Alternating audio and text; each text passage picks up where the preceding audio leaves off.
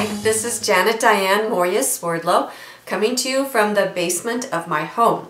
The reason I am down here is because there's so much controversy over steam distilled water, and I recently had my steam distiller cleaned. So I want to tell you a little bit about steam distilled water, what we do and why we do, and show you some of the results of why you want to consider using steam distilled water as well if you are not. So I want to start right here by showing you this is my whole house water filter. This I got from Patricia. Many of you are familiar with her, events@expansions.com.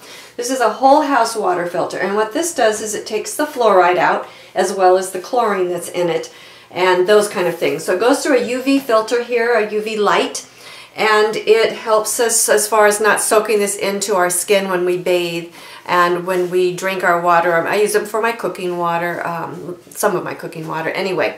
But it does take out those kind of nasty things that I don't want in my body. You want to remember that your skin is the largest eliminative organ in your body, and also it absorbs. So when you bathe or you shower, you're absorbing in your fluoride and your chlorine, which if you can avoid that, of course, at all costs, that's the best thing. So this is my whole house filter. Now after that, I have a line, a plumbing line, that comes over here to my steam distiller. And this steam distiller is one that I got after a tabletop model that does, I think it did about 2 liters at a time, which we actually wore out. But we used it, we used it, we used it. We went to this. This company I don't believe is in business any longer, but you can probably find something comparable online. This holds 25 gallons at a time. It's processed through the top, and we have a spigot down here. You can see along with our snowshoe Siamese cat, who was a rescue cat, Sapphire. This is where I get my drinking water from. I have gallon jugs upstairs. We come down here and we fill it and we haul it upstairs. Now, a couple times a year, we actually have to clean this. And the unit that actually does the work is in this section right here. And what it does is it takes the water from my whole house filter and it turns it to steam. And anything that is not steam falls down and is cleaned out. And what we drink then is the steam cools down, and that's what we drink. So everything that was in the steam that was left after the whole house filter falls out. And because I just had it cleaned a couple of days ago, I thought you might be interested to see what it is that you are putting in your body if you're not drinking steam distilled water. So here you go. This, I'm going to lay out my paper towel that I brought down here for you to see. This, and you can hear it, listen, it's hard.